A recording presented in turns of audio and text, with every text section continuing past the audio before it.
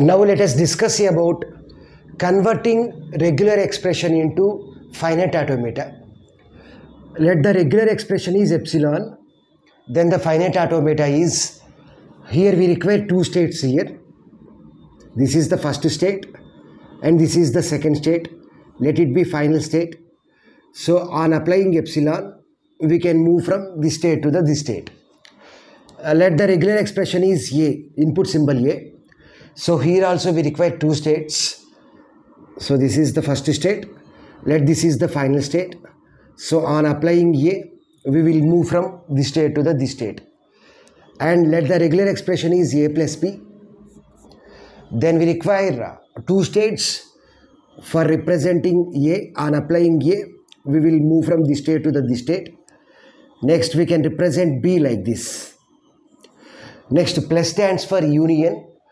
So we can perform union operation on A and B by creating two states. Let this state is final state. So on applying epsilon, we can go from this state to this state. So here also we have to apply epsilon, epsilon, epsilon. Next, A dot B. So dot stands for concatenation. So for A we require two states. For representing A we require two states. Next, for representing B also, we can require two states. Let it be the final state. Next, here we can perform concatenation operation between this automata and this automata by applying input A from this state to this state. Okay. So like this we can represent A dot B. Let's see the last operation. The last regular expression is A star. A star. So in order to represent A, we require two states. Next, for applying star, we require two more states here. On applying epsilon, we will move from this state to this state. On applying epsilon, we can go from this state to this state. Let it be the final state. So here star means zero occurrences or any number of occurrences. So zero occurrences means we have to establish a connection like this by applying epsilon.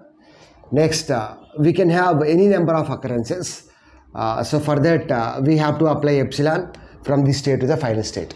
So like this we can represent the regular expression. Now let us see an example in order to convert a regular expression into the finite automata. Let the regular expression is 0 plus 1 whole star, 0 plus 1 whole star into 0 into 1.